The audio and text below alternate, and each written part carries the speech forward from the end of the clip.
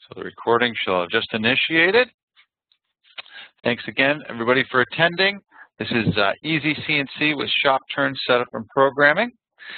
This content will be specific to the 828 and 840 controls, going through operation of the system, jogging, setting some tools and offsets. We'll look at some of the content as we go through, as well as part programming. My name is Chris Pollock, for those of you that may not be familiar with me. I am the dealer support specialist for the East Coast for Siemens, and I will be presenting today's content for you. My information is up there on the screen. Certainly, if you don't have a chance to write it down now and you don't have it, again, these recordings will be posted for further viewing, so you can always come back to it and get my information if you'd like to reach out to me with further questions. So these live seminars, they're new for us. We've been trying to get them out once a month over the last few months. We've had a few that have already gone through, and we have a bunch more coming up in the future. So today we're certainly doing the ShopTurn setup and programming content. Next month's going to be a little tight with the die and test shows, so I probably won't have an opportunity to post the next one till October. But the next one will be ShopMill, so it'll be very similar layout of content, but it'll be specific to ShopMill for the 828 and 840. After that, we do a commonality between ShopMill, Program Guide, CAD, CAM, and ISO mode. So that'll kind of show you how all the different modes of the control kind of work together and how you can move between them depending on how you create your part programs, whether they're coming out of a CAM system, you're writing a G code at the control, or using ShopMill. So that'll be another one, and then we'll have many more coming up in the future. The content will be specific to any of the three primary controls in our market: the 840, the 828, and the 808 control. As well, I did say earlier, but all of these recordings are posted on our CNC for You website as well, so you can access that if you would like to. So today, again, we're specifically looking at the 828 and the 840 platforms. Overview today, we're going to take a look at CNC ShopTurn and apply it to a 2-axis turning machine. So we'll go in, we'll talk about setup a little bit, talk about how to set some basic part zeros, move the machine around, maybe create some tools. We're certainly going to go in and create a part program and even go as far as run it in the machine. So you should get a pretty good understanding from start to finish of what it would take to set up a job, create a basic program, and even run it in the system. This is the example we're going to use when we get to our programming example. So a simple turning example, we're going to face off our part. We're going to create a contour as you see. We'll put a nice little relief. We're going to come then in and machine a thread on the part. We'll machine a 1" 8" thread on this part. Once we've done that, we're going to drill a hole through the center of the part, so you get a chance to see how the drilling cycles work. And then we're going to part the part off using our part off cycle. So when we're all said and done, we should have a complete part. I will keep bouncing back to a PDF that I have just to refer you back to the dimensional data as we start to put different features in. This webinar is probably going to take anywhere from an hour to an hour and a half. I didn't want to cut it short, so we'll get right into it right now. So the first section we're going to look at is going to be jog mode. So in jog mode, we're first going to take a look at the jog screen or the manual screen. So this would be my main screen where I can start to move the machine around. We can do tool changes. We can set some basic offsets. So we'll come through. We'll talk about the TSM screen. Then we're going to go and look at how to set a tool 0 and a part 0 through the measure workpiece or the measure tool function.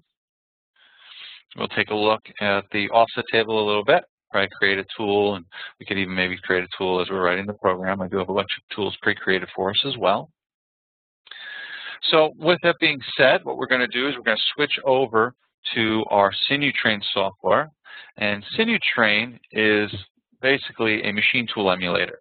So it is the identical software you would see running physically on your control. It gives you all of the same functionality. So I can move the machines around. I can set zeros. I can even go into auto mode and run a part program. So it gives us a very good representation of what the machine tool would do in an offline piece of software. And this software is absolutely available in the marketplace. So if you'd like to purchase it, it is very available for you. So the first screen or first function we were going to talk about is the TSM field. So first, before we go any further, where am I at in the control? What am I looking at? Well, right now we're in the jog screen. I know I'm in the jog screen because if I look in the upper left-hand corner, I see I'm in my machine mode, and my jog screen light is up. Typically, this is usually the first screen you see whenever you power up a machine tool. Possibly, if your machine requires referencing, you may see the reference point screen first. You initiate a cycle start or go through whatever the manufacturer's specific homing process would be. And then if that's the case, the next screen you would see would be jog. Generally, it's one of those first screens you always see when you power up the machine. So the jog screen was created to allow you to start moving around the machine, setting offsets. Now, we created the functionality of this screen to be very aware of keeping things simple for operators, not bombarding them with a lot of heavy, cumbersome commands and instructions. So you'll notice as we go through it, there's a lot of visually graphical screens that kind of guide you through the process of setup and moving the machine around. We keep you from having to go to maybe like MDI screens and put in a lot of G code and M code functionality, just to keep things simple. So with that being said, the first screen we're going to take a look at is our TSM screen. And that is the button in the lower left-hand corner of my display. And what TSM allows me to do is TSM allows me to do tool changes, spindle commands, other M codes. So if I want to fire up my coolant or something along those lines, a mister or whatever I happen to have attached to the machine, I can load different work offsets. I can even change my unit of measure. So all this stuff is very typical functionality that you would normally do through an MDI screen and a control. But by creating this simple little interface screen, it keeps the users from having to know and learn all these heavy-handed commands. So if I want to do something as simple as just physically change my tool, if I look at the TSF window, the TSF window is just a quick representation of what's active at this point in the control. So it knows that I have some plunge cutter physically loaded, maybe some feeds or some spindle speed states. So if I simply come down and I can move my highlight around with my blue arrow to my tool field, I can now hit the select tool key in the upper right-hand corner and get access to my tool table. So my tool table is showing me all of the different tools that are physically loaded in the machine currently. So let's say we wanted to spin to turret position number 1 and get to our CNMG 432 or our 80-degree OD roughing tool. Well, I can simply highlight that tool by moving up with the blue arrow keys, select OK. Machine fills out the name of my tool, and now it's just waiting for simple cycle start. By pressing cycle start, we'll initiate a tool change automatically for you. So the machine now would do anything the builder prompted or wanted it to do for tool change. If it has to go to a retract location, it would go to that retract location. If they're just allowing the turret to spin at that point, it would do that. But you'll notice in the TFS screen, I now see my new tool loaded in my turret. So it's spun to that position. We'll have loaded any offsets that may be set for that tool, and I can now continue moving on with that tool. I'll use this for maybe turning my spindle on. So let's say, for argument's sake, I wanted to start up my main spindle at 500 RPM, and I want to give it a direction. I'm going to use my select key to define some kind of a direction. So maybe I want to move clockwise. And now I'm going to simply hit the cycle start key, and you'll see my spindle will turn on. My feedback will even show me that the spindle is now spinning. Everything's running. So these are the typical steps I would use to spin the turret to some location, fire up my spindle, and get ready for maybe setting a tool, setting an offset. As well, if I wanted to load up a work coordinate, I could come in, select a specific work coordinate that I want to use, that I want to activate for setting zeros, cycle start, and that would initiate loading of that work coordinate. Anything within the TSM screen will require a physical cycle start to then activate. I can also use this to maybe turn my spindle back off if I wanted to by using the X with the circle through it, cycle starting that command, spindle shuts off. So you'll use the TSM screen to do a lot of your standard manual functions. From there, let's say I wanted to jog the machine around. So I can jog utilizing my axes right here. So I pick a given axis, I can select the plus or minus key, I can start to move the machine around. Maybe I want to move Z, so I select Z. You'll notice this has a Y-axis plus other axes. Certainly this machine could support many axes. This one's just commissioned for a couple. This was built to support C-axis capability in live tooling. We won't be going through that today, but we could in the future, absolutely. So with that being said, maybe I want to come in and set a tool offset. It's a very common occurrence that you'll find yourself doing when setting up a job for a lathe. Well, certainly the first step would be load the actual tool that I want to set. Potentially turn my spindle on to some direction because I'm going to come in, maybe take a little light cut or whatnot. And then what I'm going to do is I'm going to use this measure tool function. So measure tool allows us to come in and set our tool offsets.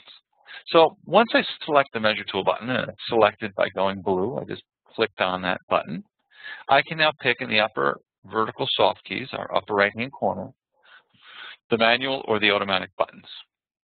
So manual would be, I'm going to physically come in and manually set this tool, probably take a light cut on a piece of material. Automatic would be if I had a presetter, let's say, on the machine. So we're going to go through just manually setting a tool today. I select the manual function. You'll see that the tool is already pre-selected. It knows what's in the turret or what's loaded, so it automatically defines that. I would then probably, jog the machine or hand wheel the machine to some location, come in, take a light cut. We would go down, measure up our part, maybe mic up that diameter, and then I would tell the system in the X0 field, what is the diameter I'm physically sitting at? So, you usually take a cut, move her straight back in Z, leaving the X still aligned with that edge, shut the spindle off, measure it. Maybe we found that we were at 2.5 inches. I simply type the diametric value, 2.5. The system will automatically cut that in half for you. And then I merely type it in and then press the set length function. So before I hit it, I want you to take a look at our work field. The work field is displaying our absolute positions relative to some offsets, some zeros. So you see how it's sitting at 23.68 right now. We hit set length, and all of a sudden it applies to 2.5. In our control, whenever you set any offsets, we will immediately load those offsets. Same scenario if I was to adjust the offset, maybe by applying a wear. So we were running this tool, we wanted to maybe go to the offset table, go to my wear field, and tell it that I'm, maybe I was a little big, so I want to reduce the offset by 5 thou. Well, if I come back out, you notice I didn't physically do anything with the tool or move the machine, but immediately it's reflecting that offset. So whenever you're setting any offsets, you always want to verify, as long as that's the tool that's called up, or the work corner that's called up, that the display physically changed. If it didn't, you need to stop and kind of go back and figure out maybe what you did wrong as to why that tool didn't properly update or that offset didn't update. So in this case, Z, maybe I came over, took a light cut in the face of the part. I could tell it 0, I could tell it some small positive or negative distance depending on where I'm setting it, but I did the same process. I gave it a value, I hit set length, my offsets change. Now, you're going to do a lot with measure tool because you have a lot of tools to set up very typically in a lathe. So here, I can stay within this screen. So let's say I was to move back, move out a little bit, and now I want to change to some other tool. Well, if you arrow back up to the T field in the measure tool field, we can initiate tool changes just like the TSM screen you just saw. So here, I hit select tool. We can maybe arrow down to our finish cutter, say OK. That tool name is now loaded. We'll talk about tool names in a little bit when we create some tools. But the tool is physically loaded. Now I just have to execute it by hitting a cycle start. You see now, it loads the new tools. My offsets change because I don't have any offsets yet for this. Now I would repeat the same process. I would, potentially jog down, jog over some location, maybe move Z, and then give the machine, tell it whatever axis I'm setting. It will retain the value. So if I'm just going to touch a lot, I'll do a predefined axis value. I don't have to keep typing them each time. Then I just say set length for each of them, and I've just established the offsets. And you'll just follow that process. The graphics will update depending on the tool that you've selected. So, if you go to drills and end mills, you'll see it'll update to reflect that and try to give you a little better process of what we'd be expecting you would do to set this tool. Generally, there's a lot of different ways to set up lathes.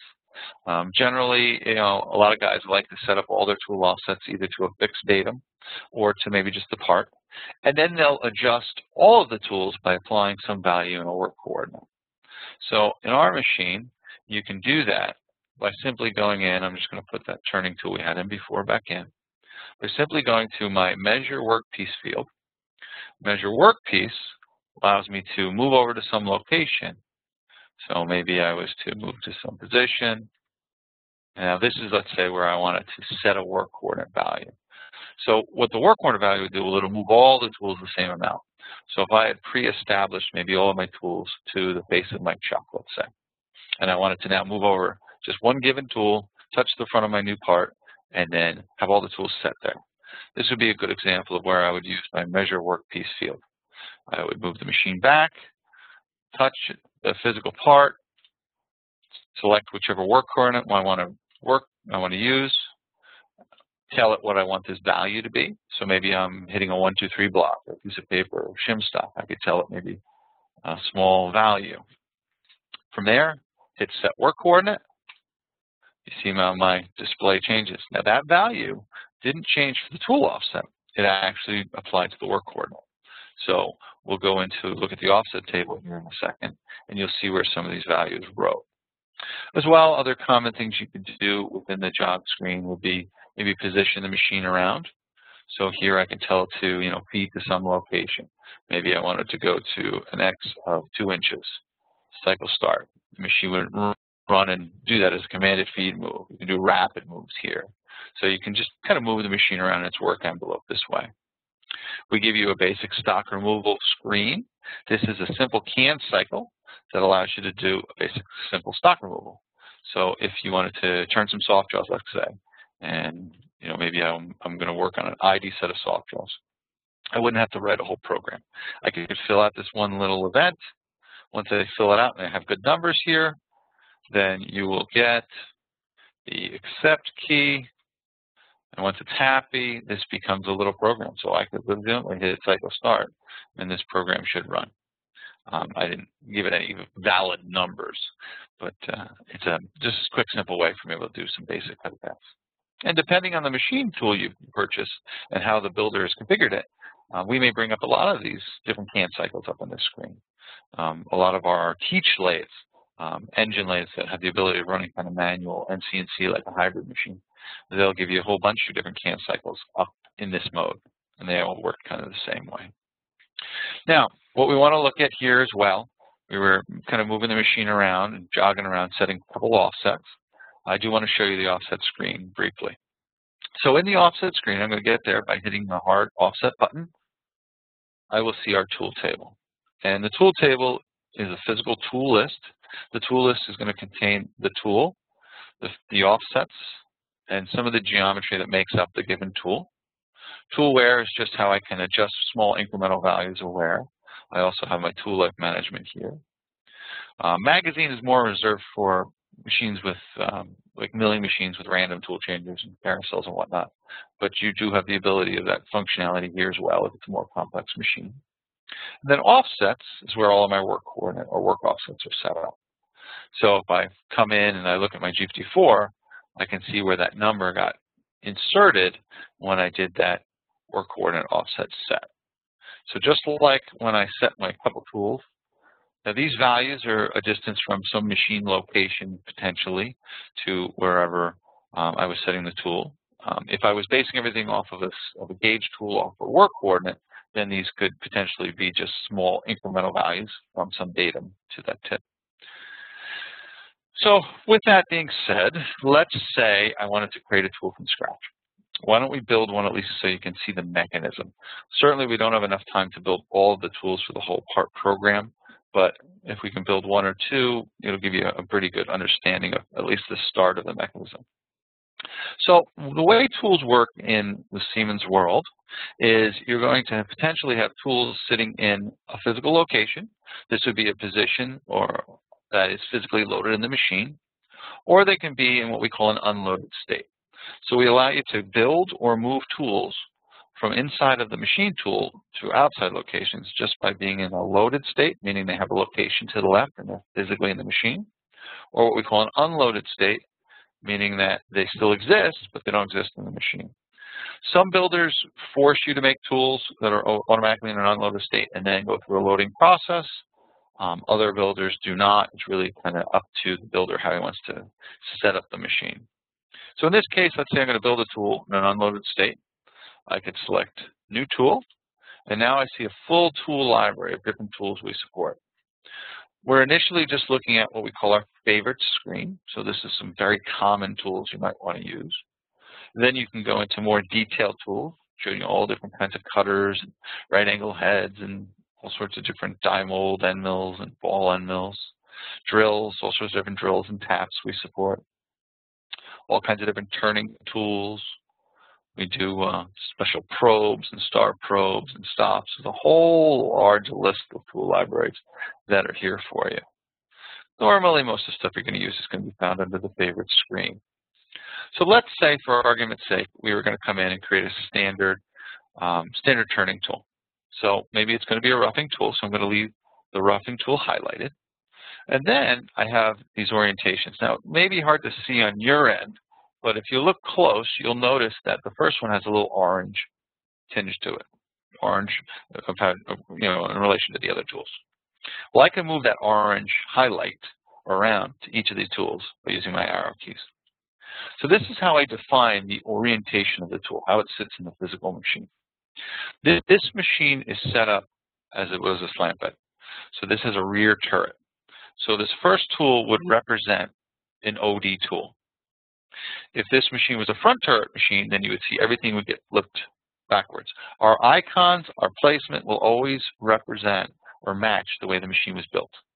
So the first position always represents an OD tool, but you might see the icon would look like this third one over here. So what you'll do is you'll kind of scroll through, and you have a whole bunch of them. If I'm going to do neutral tools, I can get all my different orientations for my neutral tools. So we have, in this case, 8 different orientations I can pick from.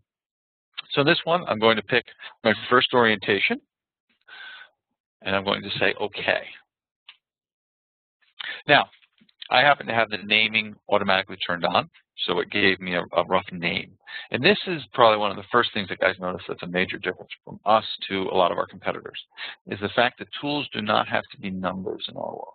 They can be. There's nothing wrong with being a number, but you can call it anything you want. I like it because I can build in kind of user comments or notes right into the name of the tool. So let's say, for argument's sake, I wanted to build a 35-degree tool. I could tell it it's a, put my caps on, a VNMG, and maybe it was a 332, insert IC and radius, and I happen to know that that is an OD tool. So this would be a normal way for me to put in some different information I have right in the name of the tool. Chip breaker. You get pretty elaborate. We support quite a few characters within a given name. You type in the name, whatever you want. Letters, numbers, we support anything you want there. Even you see forward slashes in some of mine. We can do special characters. You hit enter, and then it moves the highlight over to the X length. Enter on the control would also be the yellow input button right here. The length for X and the length for Z will get filled out when you do the set length functionality. So you don't have to put any numbers in there unless you happen to know them. If you're presetting tools or have known datums, you can type them in directly. The next thing would be my radius. I have a number 2 rad, so that would be an 031 radius, so I'm going to type it. My primary cutting direction. Now the system figured that out based on the orientation I chose, but if I wanted to flip things around, I could change my primary cutting direction. Certainly the 2 primaries for this tool would either be down or to the left. You'll notice if I put the wrong cutting direction, we put a little indicator here on the insert to say, hey, things aren't quite jiving. So in this case, I'm telling it to have a left-handed tool, but cut to the right, which doesn't like that very much. So we'll do a standard left-hand tool, cutter direction. The next field is our relief angle.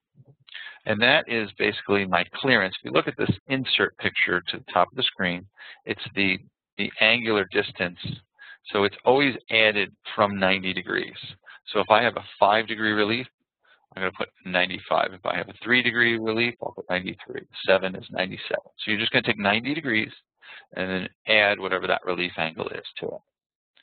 We have the physical insert angle. I know this to be a 35 degrees instead of being MG. And then I have the IC of the insert, so we'll say it's a 1/2-inch IC. And the IC is that inscribed circle in the insert, right? So that's how we can kind of understand how big the insert is. From there, there's a couple extra fields. You have your standard cut direction for this tool. So if I was inverting the tool or something like that, I could flip it over. And then I have my physical coolants. And you may or may not see multiple coolants. It really kind of depends on if the machine was built with a couple different coolants. So a lot of times I'll just see one. That'll be a standard flood. Then maybe the second's a high pressure or wash down or something along those lines. So once that's all filled out, I'm all set. My tool is created and defined. I have all the information I need to know about it. Now in this case, the tool is unloaded. So we know it exists, but it's not physically in the machine. So let's say it's time to mount the tool in the machine. I want to put it in the machine. I'm simply going to make sure this tool is highlighted anywhere on this field. It doesn't matter. And then I'm going to use the load button on my vertical soft keys. Load allows me to say, hey, I'm going to put this in the machine right now. And where do I want to put it? So maybe I knew that I want to put it in pocket 16. I type it in, say OK. The tool gets physically moved up. Do I now have to actually mount a tool in the turret? Absolutely. This is just a mechanism for us to manage the tools. But what's nice is, if you guys are dealing with a lot of tools and you're breaking down setups all the time, I can come in and say, hey, I'm not using the 3/8 end mill right now, but the tool is still a valid tool. I'm potentially going to put it back in the machine at some point. So I can just highlight the tool, select unload, and you'll see it didn't delete the tool. It didn't lose its data. It's just sitting in an unloaded state. How many tools can I support in this screen? It's really up to the builder. It is builder selectable, but most of the time I see most builders will support 99 tools. So it's however many locations we have here, and then the rest of it until it equals 99. But we can support thousands of tools. So it's really up to a function of the builder. Now, the other thing I do want to point out when taking a look at tools in our system is what we call multiple cutting edges. So in the Siemens world, you can actually create up to 9 unique offsets for any given tool.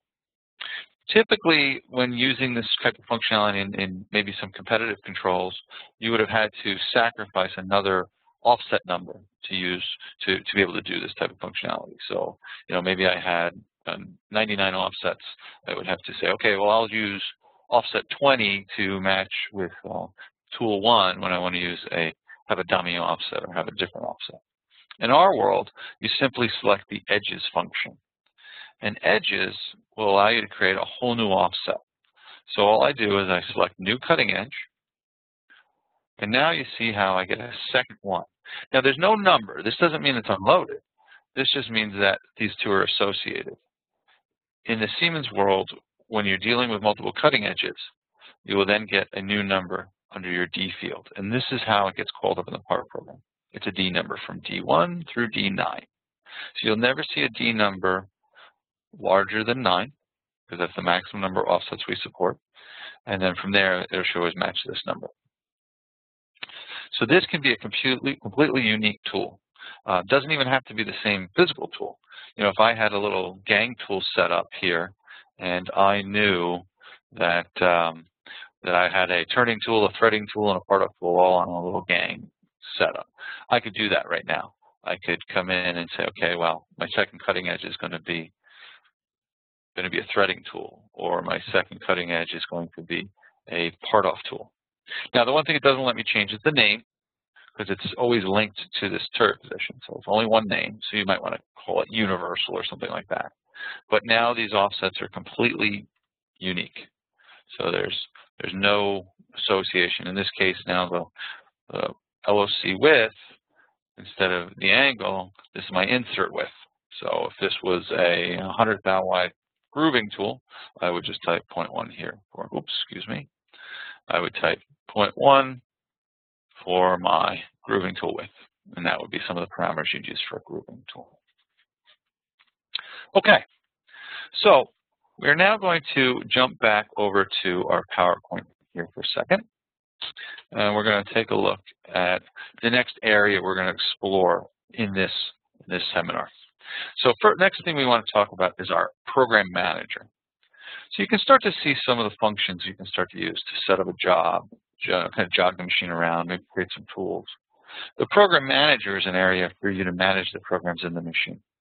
You're going to get to the program manager area by selecting the program manager button. That's typically a hard key somewhere on your panel. All of the hard keys can also be accessed via soft keys by simply hitting the menu select key. So if you have some kind of a custom front panel or whatnot, which is very common in our controls, you may want to just find the menu select key. Once you hit menu select, you will see those soft keys come up. We'll look at that in a second when we get to the live portion of the demo. Within Program Manager, I'll get a list of directories and areas where I can start to save programs, so we'll take a look at that. I have the ability of creating directories, creating different types of programs, so you're going to get a chance to see how to physically start and initiate a ShopTurn program. We can save setup data, so all those fields or features you saw within the tool table can be saved as a physical file. So not only can you manage part programs specific to a job, but also the tool data that makes it up. And the tool data is all the tools as well as all of the offsets, all of your work offsets as well can be saved. So we can take a peek at that. And then from there, once we've created a part program, we're going to go into this ShopTurn programming interface, and we're going to start to take a look at all of the different kind of elements that make up a ShopTurn program. So the first thing we'll see is the program header. That's always going to be that first initial screen we always see when we first start a program. And there's a bunch of basic parameters we'll fill out in there and explain to what they do. Then we're going to get to the event editor, and this is where we actually start to give the program some depth. This is where we start to tell the machine what it's going to do. So we're going to first come into the editor, and it'll basically be blank. And then we'll start picking different operations using our software buttons like drilling or turning to go to a defined location or operation. We'll get a chance to see some of the CAN cycles. In this job, we're going to use a basic turning cycle for facing, and then we're going to go into our contour editor to machine in a regular shape, where then once we've programmed up the part, we're going to get a chance to take a look at it in our 2D and 3D simulation modes. And we can start to look at cutter paths and different features on the part, maybe look at the 3 dimensions, maybe cut it, to start to look at some of the internals, especially when you get to some intricate internal work. It's a nice way to be able to see what's going on inside of the part. And that gives us now an opportunity to go in and physically explore some of these features. So I'm going to select SINUTRAIN again. It's going to put us back over to the SINUTRAIN portion of this demo. From here, like I said, I'm going to use the Program Manager to get to Program Manager. This button will get me right there. But if you can't find the button for some reason, just simply find wherever the menu select key is. Menu select is always somewhere on a front hard panel. That's a must as far as all buttons. There's usually two you'll always see: menu select and machine. Menu select, and then I could see the different soft buttons for it. So Program Manager here, there's the software button for Program Manager. Sometimes we change our names on a physical function, but at the end of the day, as long as the icon matches. So if you look at the parameters button here, the second one over, and you look at the offset button, the hard button called offset, and you see that the same icon goes to the same place. We just happen to use a different name in the software button than we did on the hard button. That's all. Same thing with diagnostics or alarm. Same place. If I hit the alarm button, it's going to go to the alarm area. If I hit menu select, hit the diagnostics button, it goes to the same area, the alarm area. So again, you can hit Program Manager to get there, or you can hit Menu Select and then Program Manager. You come in, and this is the Program Manager. So this is where all of our programs reside in the control. What you're first seeing is the NC directory. So this is active internal NC memory in the machine. Within the NC memory, we've kind of set it up to feel very similar to like a Windows environment. So I may first come up and see my 3 core folders: part programs, subprograms, and work pieces. I can use my blue arrow to move my cursor up or down. I can use my right or my left arrow to expand or compress different folders if I want to look in them. So here is areas where I can start to find where my part programs reside. Now, programs in the part program folder can only have and must have an MPF extension. That stands for main program file. So you can't have any additional different types of programs here. This is just a simple folder for you to start creating part programs. If you want to start to create your own subprograms and group different part programs and have all kinds of different files and whatever at the machine, you can have PDFs, you can have the prints physically at the machine if you wanted to. All that needs to be done in the workpiece folder. So in workpiece, I have the ability of selecting new and creating a directory. So by selecting directory, I could say this is going to be my demo programs, whatever. Now, when creating folders, I can use letters, I can use numbers, the same thing with file names. But other than that, the only extra character we support in a name, especially in a file name, is an underscore. In fact, if you try to do a space or a minus sign or an asterisk, we'll tell you that we don't support that character. So when creating names, it's either a letter, a number, or an underscore. In this case, I'm creating a directory. So now you'll see it created this demo programs directory. If I expand it, there's nothing in it yet, but now I can start bringing programs in or out. A question that always comes up in this area is how do I move programs in or out? Well, you have a bunch of different ways to move programs around, or areas where the programs can be residing, shall I say. One simple way to move around. And that's places like our USB, maybe a CF card. Maybe I could have a mapped drive on a network, and that would show up like a button like my local drive button here. So wherever I want to go, I'm just going to select that device. So if it's a USB, I would plug a USB into the machine. The USB button would go black. I would hit it, and then it would show me potentially whatever's sitting on that USB. My local drive happens to be a mapped drive I have on the machine. So, in this case, maybe I wanted to come and, go and grab a specific file. Like I got some example. Here's some program. So you find whatever the file is that you want to bring over, and it's now simply as simple as using our cut, copy, and paste commands on the vertical soft keys. So select copy, go over to wherever you want to place it. In this case, I'll place it in my demo parts. Hit paste. The file's now in. As well, you can edit files sitting in remote spots. You can even run them from there. So if you wanted to, you could run a file right from the USB or from your local drive. We tend to discourage people from running on the USB because it's not the most robust or stable of connections inherently in a USB connection. It's got a couple little pressure pins, but it can absolutely be done. I mean, as far as we're concerned, you could treat it as an external drive if you wanted to.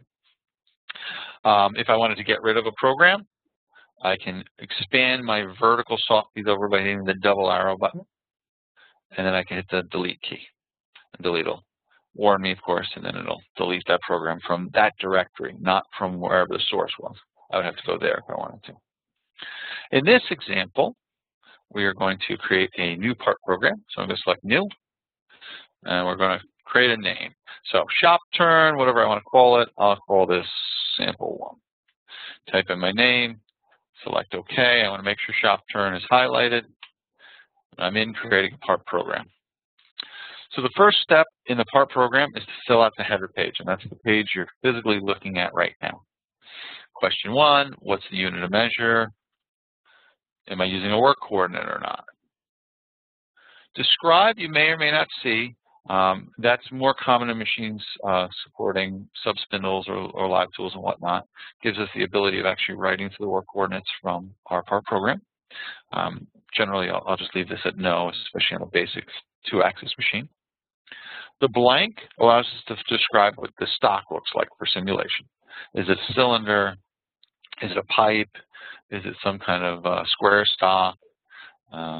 Is it some kind of hex stock? So a lot of different support of different shapes of material. Then you define the dimensions. So in this case, I'm saying that my OD stock's 2 1/4. I'm going to leave a little bit of positive material. So I'm establishing myself all of my tools for the face of my part to be Z0. Anything negative into my part is going to be a negative number. Anything in front of my part or clear of my part is going to be a positive. So I'm just saying, hey, I want to leave 25 thou positive material to get cleaned up with my facing tool. What's the rough overall length of the blank? So this is always going to be greater than ZB, which is how far from the chuck jaws or the collet face is the part sticking out. And this is important because this is going to give me an indication if I get too close to my work holding and I potentially have a crash condition. Retract, how do I want to pull off the part? When you get into maybe more complex work like ID work or back turn work, you can toggle and have a bunch of different retracts. If I'm just doing a simple OD job, which basically in this case we are, I'm just going to give it a basic retract or a simple retract. The retract values can either be incremental or absolute. I personally like to use incremental if I can, except when I get into an ID boring application. Then sometimes it's nice to give it the the smallest diameter that part could bore to. In this case, I'm just leaving 100 thou off of any surface that I can retract off of. Just be careful. If you set this to absolute, remember that's an absolute location. So this would then have to become a value greater than the part stock. And if I did less than, I could be getting errors or colliding into the part. From there, what is very unique to our control is the ability of defining the tool change location in the part program. So this tool change point is where the machine will physically go to tool change. And this is also unique to just turning in our world. The mills is different. So in this case, I can define 2 options. I can define a machine location, and I can use this teach position to say, hey, I just manually park the turret in some location. If I'm happy and I know it has full clearance to start spinning all my tools, I can just simply say teach position, and that will record wherever the machine is physically sitting right now. Or I can use positions relative to work coordinates and just throw some values relative to that. I don't have any real numbers in this machine, so I'm just going to throw in some simple offsets. But on the physical machine tool, a lot of times I like to use the machine button. So it's a lot more permanent a location. It's very visual. Next, S1, that is a maximum RPM we're going to allow the spindle to run at while doing the part program. So maybe I don't want to go over 2,000 RPM. Safety, how close do I want to get to a part before I start feeding? So I'm going to let it come within 50 thou. And if I am doing milling, do I want to climb mill or conventional mill? And I default to the climb mill. If you don't have milling, you won't even see this option. So you fill out the page, you hit accept, and the event is there. I just saw a question came in. How do you access this view? I'm not sure which view he's speaking of. Pareto. If you have an opportunity, the one with the block. Oh, the block form I think you're talking about. So in the header, it's right here, the blank. I believe that's what you were talking about with the block. So that is just under the blank field. You can get to the block for the block form. Great. So this gives us a good opportunity to see how I can make editing changes. I had accepted it, and I had my event up on the screen. If you want to access that event to make changes to it, you simply hit the blue arrow to the right, gives the event back, come down to whatever field you want to change, hit accept, and it saves it. So the first step in this part program, just to show you guys real quick, to refresh your memory on the shape, we're going to face off the part, probably use an OD tool. If I take that same tool, come in and machine this OD, and then we'll come and do turning cycle, and a few different things. So my first step would be to face off the part. When you're programming, the highlight is always going to be just above wherever it's going to physically insert this command. So you always want to make sure you keep your highlight above. If you had moved the highlight down to maybe end of program, then you would have to move it back up because it would tell you that you're not allowed to insert after that point. So I'll keep my highlight at the top of my header. I go over to turning, and turning, you get an opportunity to see a bunch of different cycles we have for you in the control. Time allowing, I certainly don't have enough time to go into every one, but once you see one or two, they're pretty self-explanatory. So the first cycle we're going to use today is the stock removal cycle. So that's the cycle in the upper right-hand corner. And what stock removal allows me to do is it allows me to take some multiple cuts, whether it be on the face or the OD or the ID, for any of these atypical shapes. So a standard square part with no radiuses or chamfers, maybe a part that has some radiuses or chamfers in the corners, maybe a part that has some angles and radiuses and chamfers. I can, define in the cycle if it's OD or if it's back turns. You can get pretty elaborate with the shape. I'm going to use this for facing, so I'm just going to do a basic standard, no corner chamfers or anything. I'm going to first select my tool. So the first question the system asks is, well, what tool am I using? It is retaining the data from the last time the event was programmed.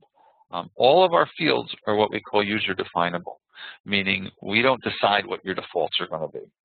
They're just going to retain whatever state you last left them in. So in this case, I want to make sure I pick the appropriate tool. So I'm going to hit this tool select key, and that's going to bring up a quick reference of my tool table. If I see the tool here, great. I could just arrow up to that tool or pick it, in this case with my mouse. Or if I maybe didn't see the tool here, I may want to hit the tool list button one last time, and it'll put me all the way back to the tool table. Now, in this case, I do see a little indicator here. That's just because that was the tool that's staged at this point. So you highlight the tool just by moving the highlight to that point, and then you're going to press the to program button. What that'll do is that'll just fill out this field for you. Could I have typed the name out? Absolutely. But when you start adopting our naming terminology, it gets kind of cumbersome to start typing in all of these fields. So that's why we have this mechanism. Just tool select, find the tool, say OK, fills it out for me. Okay, so I'm using my CNMG 80-degree diamond. Feed rate can be defined as feed per rev or inches per minute. I can toggle that. I'm going to keep it at feed per rev. I can toggle between RPM or constant surface feed just by toggling. I'm doing that with the select key. I can tell the machine if I'm roughing or finishing. So am I going to take multiple passes, or am I going to go right to these dimensions? Where is my shape? Is it OD? Is it ID? Just by hitting the select key and toggling through these couple of options. Is it in my face, or am I turning? In this case, I want to face off, so I'm going to click face. And then you give it your basic dimensions. So I said my rough stock was 2 1/4, so I'm giving it my rough stock of 2 1/4. I said that I was leaving 25 thou of rough material on the front, so that's where my Z0 is. I'm starting 25 thou away from my part. I'm going to end when I'm done at center of the part. So this is X1 is my ending diameter, which is 0, because I want to face all the way to the center of the part. And when I'm done, I'm going to end at Z0 or Z1, which is an absolute position of 0. That's going to be the face of my part. And with the D, I can define how my depth per pass is. So in this case, I'm going to take 15 thou. So I'll take a 15 thou pass and then take whatever's left over at the end for a final pass. And then I could even leave a little material for a finish cut in the U field, the UX or UZ. Whenever you see a U, that means finished stock. So you fill out a page, and as long as you did everything properly, you'll have the accept key. Now, if you put a funny value, let's say, like in this case, the feed rate's too large, what will happen is you'll lose the accept key, so you can't proceed to the next step, and we'll even tell you, right above the edit key, what we think is going on. So in this case, it's pretty straightforward. Feed's too large. Oh, I used a 1/2 inch per rev. That's quite a bit. I'll drop it down. I see the accept key, and I'm good. So usually, if you can get to this point, you're pretty close. Certainly, we don't necessarily know what, if your dimensions are correct, but the base structure of the cycle is correct. At this point, if I wanted to simulate, just to get an idea of what's going to happen, I can simply hit my simulation button, and I'll see this tool come down and just face off my part. So this gives you your first opportunity to see the graphics. Tool comes down. I have my show path turned on, so I see it come down and face off a couple pieces. I can toggle that on or off by hitting the double arrow key on my verticals and just hit show path or not. I'm going to back out. I want to continue on the program. I simply hit the edit button or simulation again. Either one will take me out. Puts me back to my editor. And now in this case, we're going to continue to move on. So if we look at the shape one more time, I can see that I faced up the part to size, and now I want to create this contour. So I'm going to go in and I'm going to actually draw this contour. Now, in this contour, I'm going to start right at the 1-inch diameter and put this little chamfer here. Then I'll feed back. I'll come down through this field. So you'll notice dimensionally on this detail, I don't know some absolute positions, but I roughly know how far in this relief's going and how far back, at least before my arc starts. And then I'll feed up and feed around. So I've got a few different things going on in this part. So what I want to do is I want to go to our contour turn functions, and I see that button right to the right of turning, to get to irregular shapes. So the turning handles all my standard stuff. Turning, grooving, all my simple shapes, square shapes, whatnot. But when I get to any irregular shapes, I'm going to use the contour turn function. Within this, I can do basic stock removal or basic turning for OD or ID. That's all set up right within this cycle. So you're going to get a chance to see this cycle here. But we also can do irregular grooving, or with the plunge turning cycle, we can do irregular bidirectional turning. So if you take a look here, I'll come down to the help screen. So here the tool would feed in, feed over, feed down, feed over, and machine the part with like a groove turn kind of combination tool. But what we're going to do is we're going to do simple stock removal. Now, when you get to these irregular shapes, first thing you always need to do is draw the shape. And that's why the first button in the upper right-hand corner is called New Contour. I select New Contour, and we type in the name of the contour. So I'm just going to call it something simple, OD. Once I've typed the name of the contour, I'm now just going to start to give it some elements or describe the shape. So these I'm getting right off the print. I said that I was starting, or I had a diameter of 1 inch and Z0. That's going to be where my thread starts. I do have a chamfer that leads up from the face, so I can tell this is a transition to the start of the element, and I can tell it the chamfer size. I select accept, and I now see the first point. This is sitting out at 1 inch. Now you're going to use these icons on the right side to kind of draw the shape. So I'm pulling back. So I'm going to say Z -1. On my part, I don't have anything happening when I get to the end of that because I'm going to go into that relief. So I'm going to simply hit accept. Now I see my first chamfer, and I move back. Now it's drawing up top above this 0 because this again is a rear turret machine. If this was a front turret or front tool post machine, you would see this would be a mirror image of itself, and it would be drawing on the bottom side. So it's always going to represent kind of where the tool is. So when I want to do that relief, I'm now going to go into a 2-axis move by hitting the X button. And now we're going to give it some information. So if you look real quick on my relief detail, I see that I'm going to move in incrementally 90 thou and move over incrementally 200 thou. So that's the data that I'm going to give it.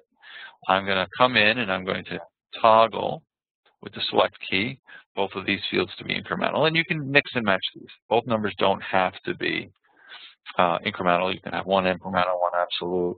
But as I said, we're moving in 90 thou and we're moving over -0.2. It calculates out the angles for that location. I hit accept. There's my chamfer in. Now, my next move, I'm going to do this as an arc. So I'm going to simply pick the arc event, define the direction of my arc, give it the radius. I happen to know the radius is an 8.125. Any of the fields will support math, so I could type in 8 and hit my input key or on my keyboard, my enter key, and it figures it out. I look at the endpoint on the print. Now, my print wasn't that clear, so I don't know where the endpoint of the arc is in X, but I do know in Z it's up against that wall. So that wall happened to have been at minus 1.375. I don't know the absolute center of the arc, but I do know that the arc is tangent to the previous element. So by simply hitting this tangent trans button, that's telling us, hey, this arc is tangent to that previous line. Now in this example, I see two different little dots, and I have this orange arc. And if I hit the dialog select button in the upper right-hand corner, I can get a small portion of the arc or a big portion. So when it mathematically calculated this, it says, well, based on the endpoint that he told me of inch and 3/8, I could be going through that and intersecting the arc a second time with that line a second time, or I can be stopping the minute I hit that line. So in this case, I want to stop the minute I hit the line. So I'm going to pick the shorter of two. So my smaller segment is orange, and then just simply hit the dialog accept. If you pick the wrong feature, you can always go change selection, get right back to it, and select a different one. So I came in, I selected those points. I'm now going to accept it. I have my arc. From here, we're going to just walk around the rest of the shape. So the part I happen to know moves out to a 1.750 diameter. Now, at the end of that move, it does have a radius, so I'm going to use the end of corner function and tell it I'm going to blend a radius to whatever comes next. I won't see that radius here until I give it my next move, which my next move happens to be going back to 1.750. So now I see the radius come in, I move back to 1.750. Now we're going to do a 2-axis move. 2-axis move is going to go to a diameter of 2.25 in this case, and I'm just getting these numbers right off my print. -2. From there, I'm going to come back along the part. Now my part length ends at 2.25, but I am going to part it off. I'm going to want to go a little bit beyond it so I don't leave a ridge or a radius. So I'm going to say go to -2.3. And hit accept. Now, there's a big question. Do I want to end at this point, or maybe I want to do a pull-off move? I can end at this point if I'm happy with this. But the only thing you want to understand, you have to be aware of, is the tool is going to come up and along the surface.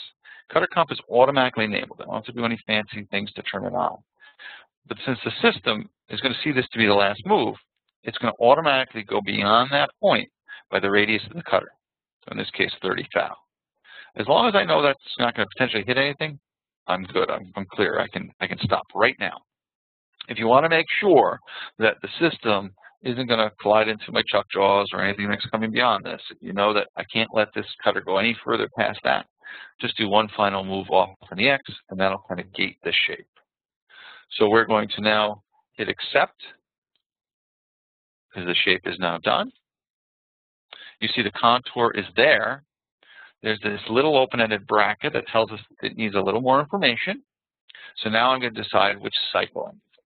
So in this case, I'm using my stock removal cycle. Come into stock removal. I'm going to flip this to roughing. I'm going to go get my tool. Do I have to give it my tool each time I come in here? No, tools are modal, so I could leave it blank if I want. I give it some speeds, give it some feeds, roughing or finishing. Am I on the outside? Am I on the inside? Am I cutting the face? Am I following a contour? I do a bunch of different stuff. You know, turning or facing, outside or inside.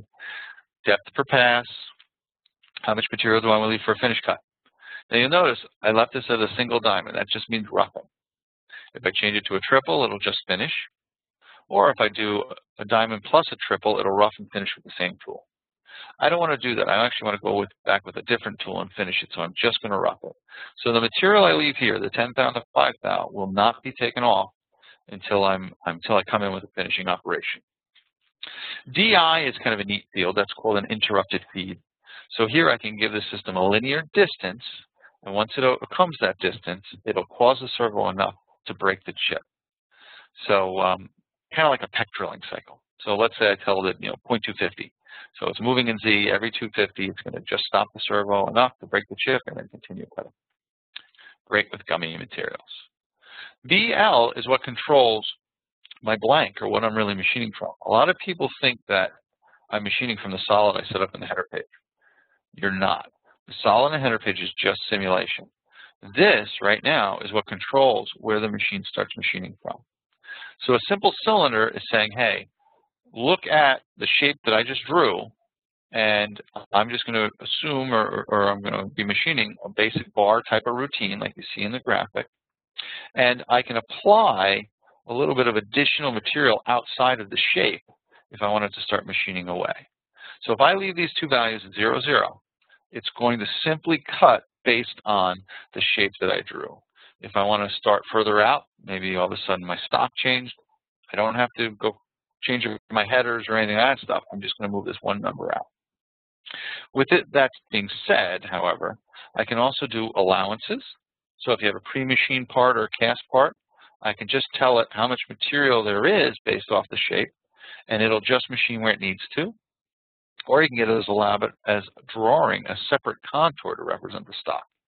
And again, the machine will just machine where it needs to machine. So if I have contours or I have cast parts, I can do that by using the contour feature. In our case, we're going to do a simple cylinder. Relief cuts. Do I want the system to go in and try to turn that relief? Well, I'm going to let it try to turn that tool, and we're going to see what happens. So I'm going to say, yes, you can try to go into any reliefs. What feed rate do I want to come into it? And the final question in the cycle is, do I want to limit it? Limiting allows you to reduce the amount you're machining by creating kind of a box. So a good example of this is, let's say we had a large bar with a steady rest in the way, and I drew the whole shape, but I can only go really a foot back, not the 2 feet I drew. You could create a box, and it would not go anywhere further than the provisions of that box. We don't need to worry about it. We leave it at no. I select accept. Now, if we go simulate, you're going to start to see where we start to come in and cut with this part. Now, keep an eye on when we try to go into the relief on this operation. You'll notice that I get a small diagonal move in. You always have insert checking and gadget checking enabled. The system's never going to overcut what it can with that physical tool. So you'll get as much as you can, and now it's going to leave this material for you to figure some other way out. Certainly, if this wasn't a lot of material, I might just go into a finish cycle and let my finishing tool take it all out. Another option maybe would be pick a different tool to rough with. Maybe I want to rough with a 55, not an 80 the whole time. Or if you have the option, and this is an option in our control, you can use a function called residual material. What residual material does is it gives me the ability of going and picking a different tool. So I'm going to pick my 55-degree tool, give it some feeds and speeds, just like you saw before, some cutting parameters like depth of cut, finish amounts. But once I hit accept, it's going to say, okay, I'm going to figure out everywhere that CNMG could not fit, and then go in and machine it with this DNMG. So you're going to see the system automatically figures out that my roughing tool couldn't fit here.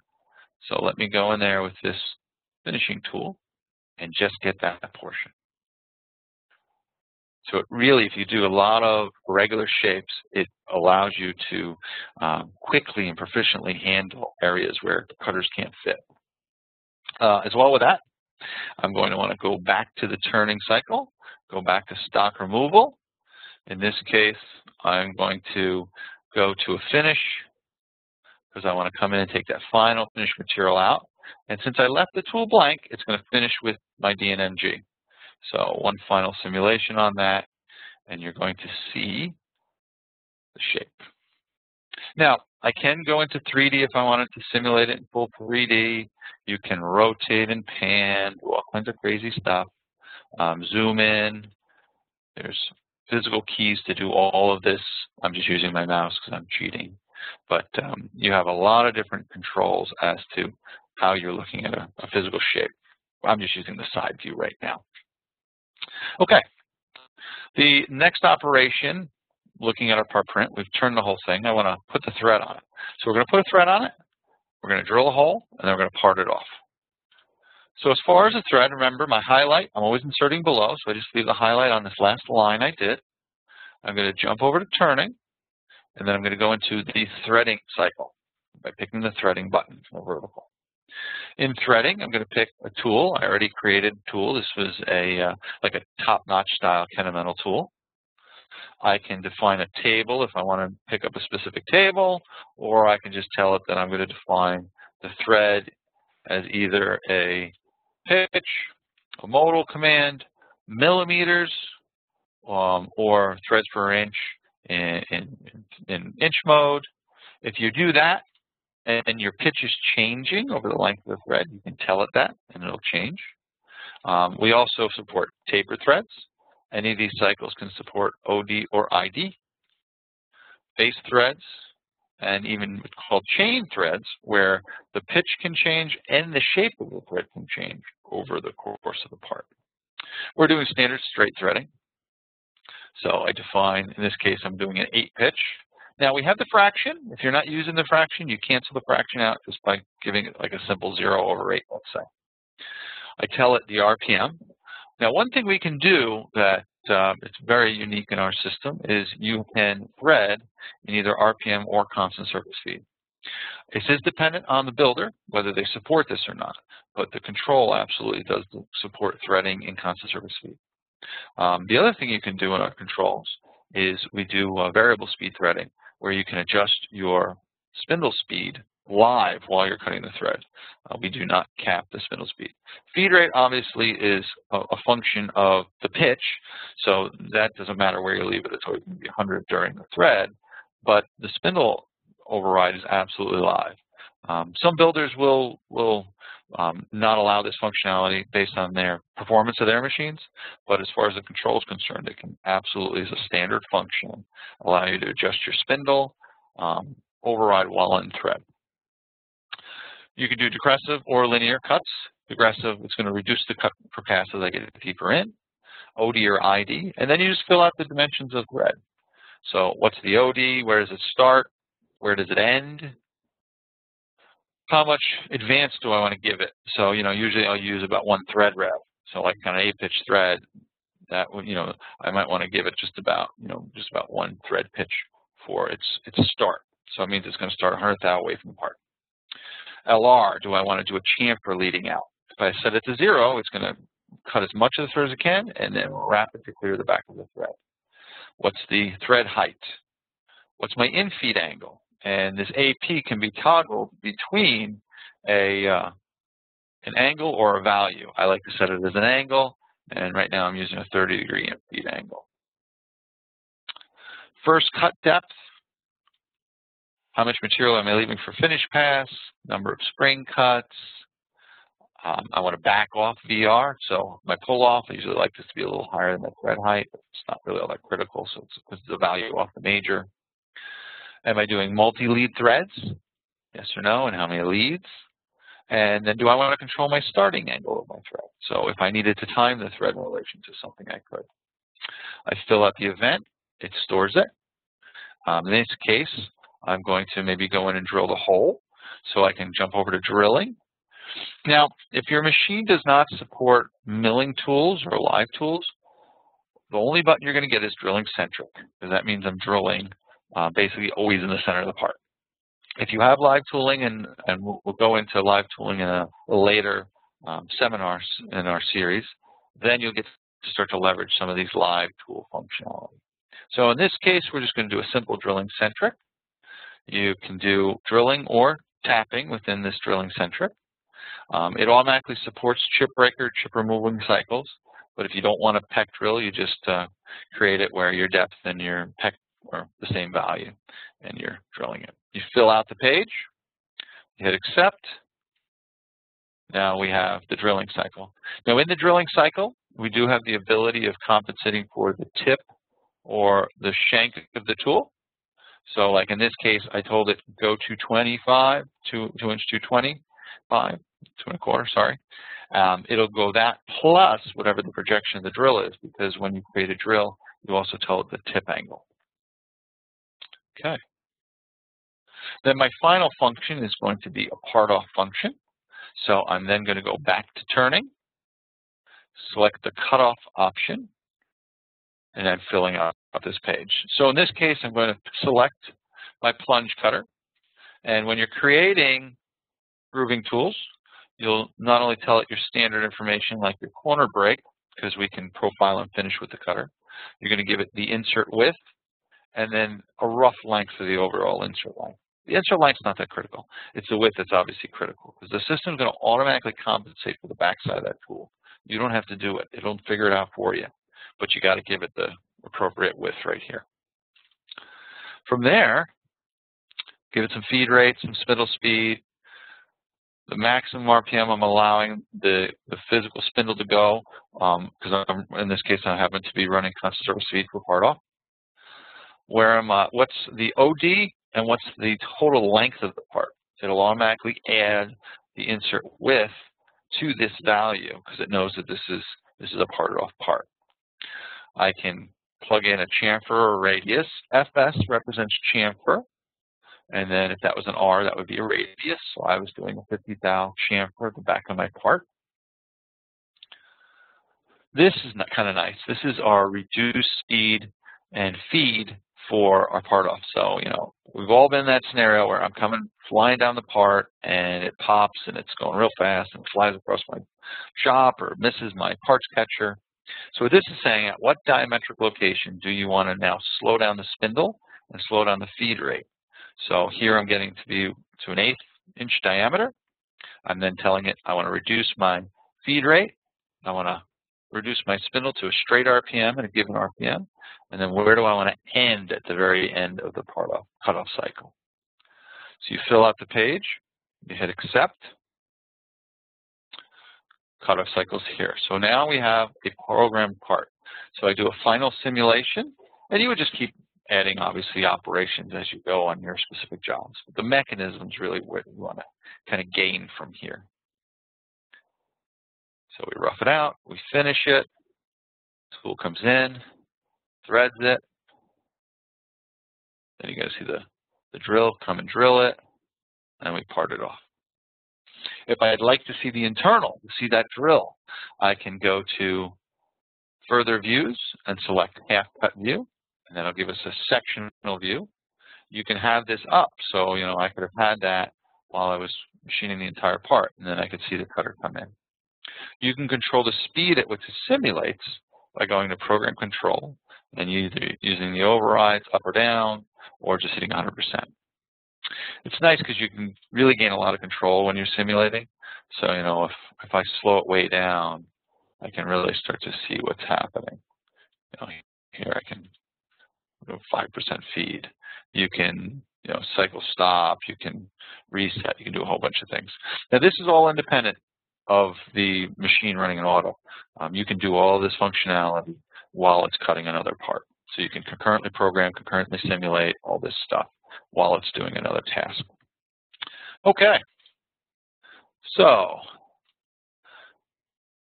from here, back in our presentation, the last section I'd like to talk about, we'll just take a look at it pretty quickly because we are getting a little late on time, is our auto mode.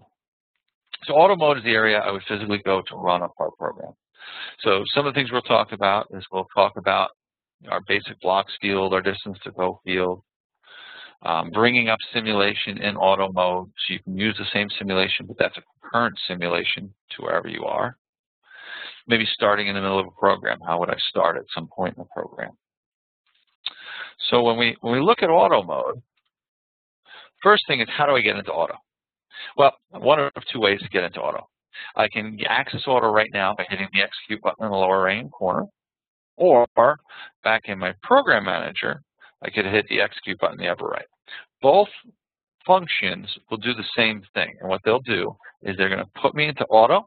There I see I'm in auto. I left my spindle running the whole time.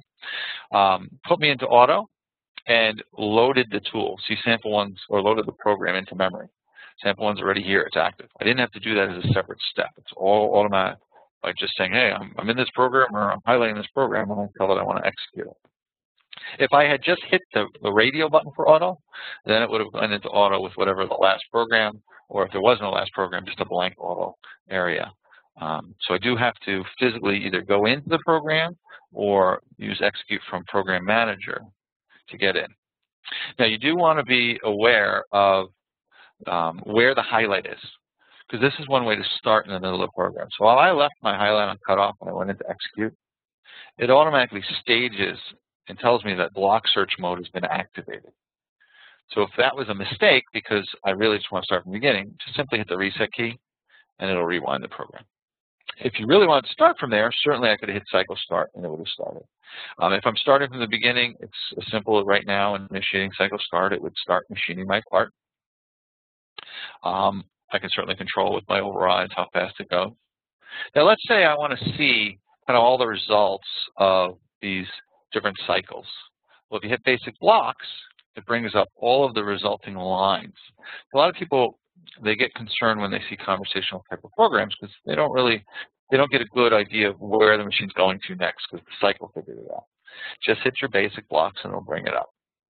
You have a timer parts counter, so it'll give you cycle time, time remaining. You can do work piece count if you want to. In this way, it'll track your different work pieces, where you are within a production run, that kind of stuff. You can control the system in the program control. So program control allows me to maybe enable optional stops. PRT is like an axis lock mode. So the system will run, but the servos won't really move. Dry run, I want to run it. I don't even have a part in there. I just want to run it in the air real fast. I can initiate a dry run mode. RG0, reduce rapid traverse. So let's say I got a new machine or a really fast machine and I'm proving it apart and the rapids are just too quick. I can select that. You'll see the little RG0 whenever any of these are active, because the panel may not always be up, but that doesn't mean they're not active. So right now I know dry run is on because I see DRY, and I know the rapid reduction's on. So if I come back into it, I can toggle them on or off. Single blocks, by single block modes, we have a couple different modes. The two most popular are rough and fine. So single block fine is what we're all kind of used to. That means every time I'm going to do or execute some kind of move or command, I got to hit single block. Single block rough will allow non-motion commands to pass through, will allow can cycles to kind of go through. So like if I'm in the middle of a peck drilling cycle, it'll allow the peck drilling cycle to complete, but not move to the next location, let's say, until I hit cycle start again. So that gets kind of handy. So there's a bunch of different ways for me to control how the machine's going to react. If I want the simultaneous record on, I pick up simultaneous record. That's going to bring the graphics. Now when I initiate cycle start, I'll physically see the cutter, and it's a real time. Certainly simulation runs a little quicker, or shall I say the SINUTRAIN mode runs a little bit quicker than it normally would in the real world, but you can see that this functionality would allow you to start to see what's happening on the machine at the same time as running it. Okay, so we covered a lot of material in certainly a short time. I appreciate everybody hanging on there. I want to now open things up to our Q&A panel. So we do have the chat window, but sometimes it's easier if you guys use the Q&A panel for me too. So any new questions that you guys are going to pose, if you go up to the little pull-down toolbar and see Q&A, just click on it, type the question in, and then we can start to talk about some of this stuff.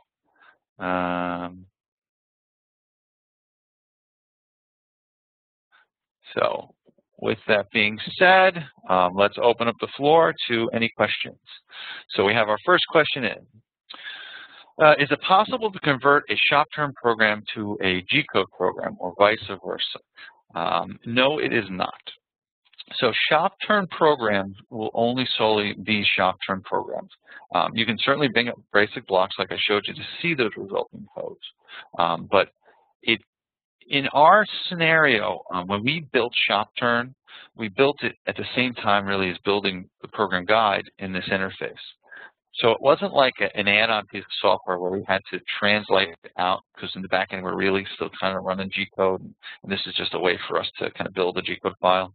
So with that, we've never created the mechanism to be able to take a conversational file and port it to just a simple native G-code. At the end of the day, in the back end, it's really running these cycles. So it's not like we're translating in the back end. So no, you can't port it out to G-code. Now, when you get to our G-code section, what you do have the ability is standard in our G-code. So if I had written a G-code program, oops, sorry about that. Let me type in a name here. I'll just give it some simple name. We automatically have conversational support in G-code. Program Guide comes standard and has had this functionality for probably 20 years. So when I'm writing a G-code file, I fill out the page conversationally. I see the cycle.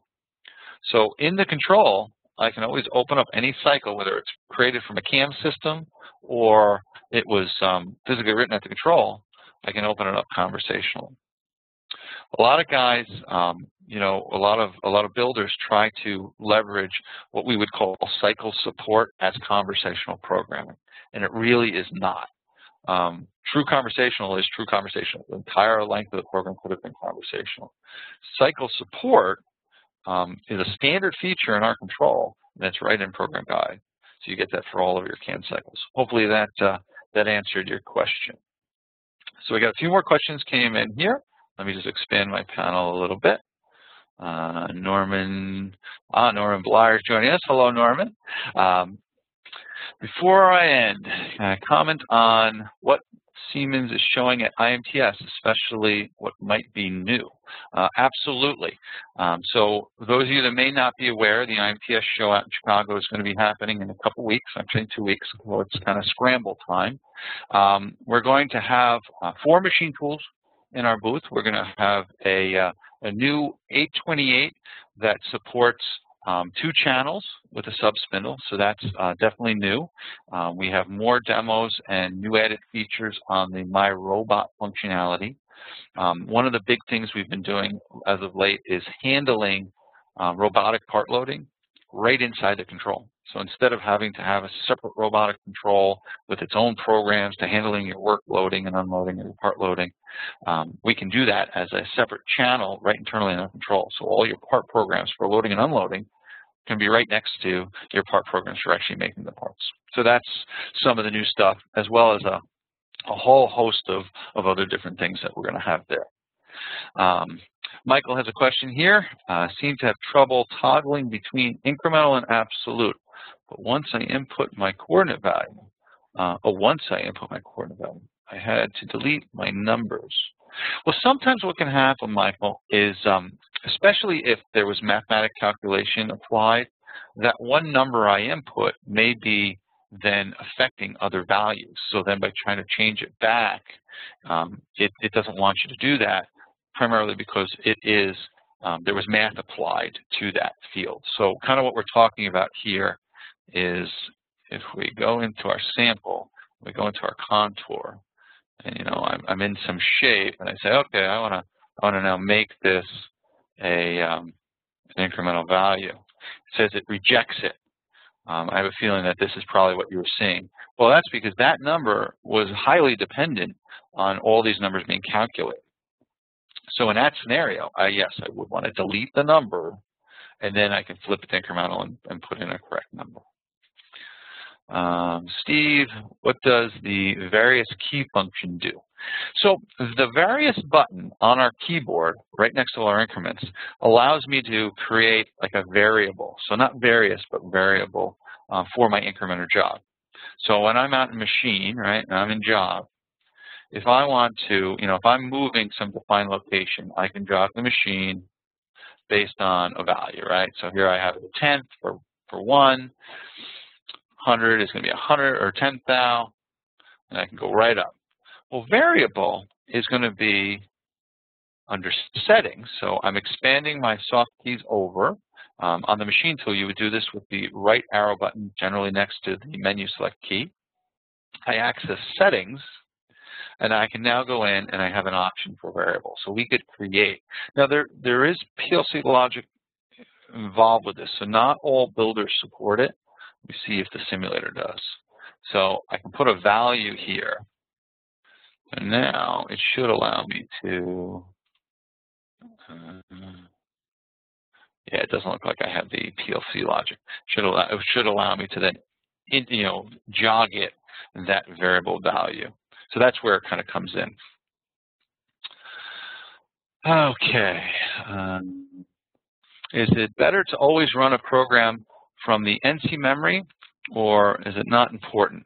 Run from a local drive. Are there any recommendations regarding the use of a different memory for CN and local drive?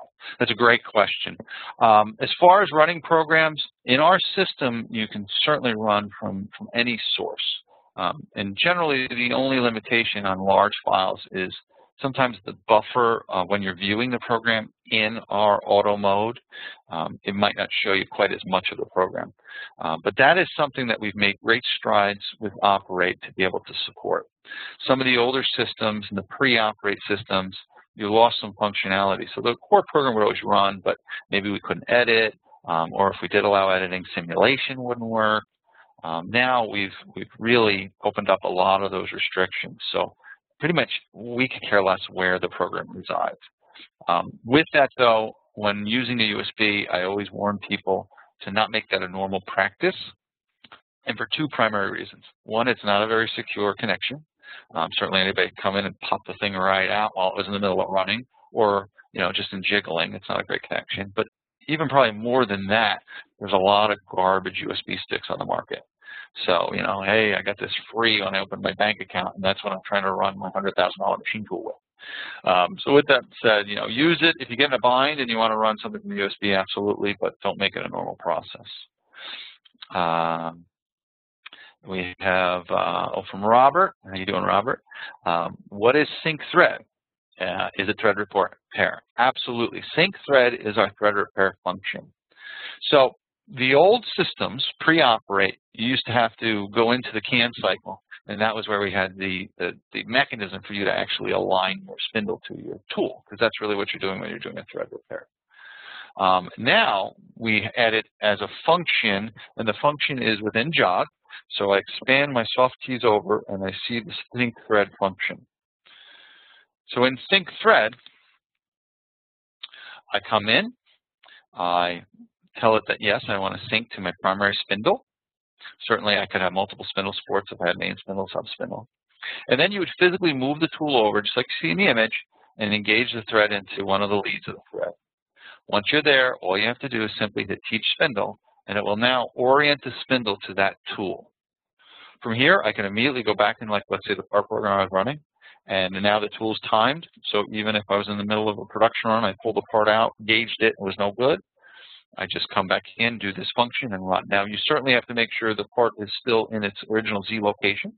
So I'd either set a new Z tool length offset, or maybe bump stop the part or something. And this is what times the spindle to that physical tool. Great question, Bob. Okay. Well, that was great. We got a lot of questions here. Just looking over just to see. Looks like I got everybody. Hopefully I did. All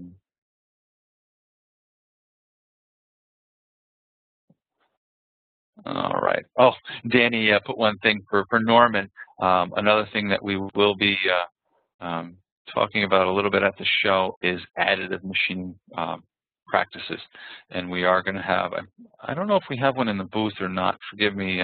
I don't remember if the DMG machine in the booth is going to be showing additive machining. I know DMG will have additive machining in their booth running from our control.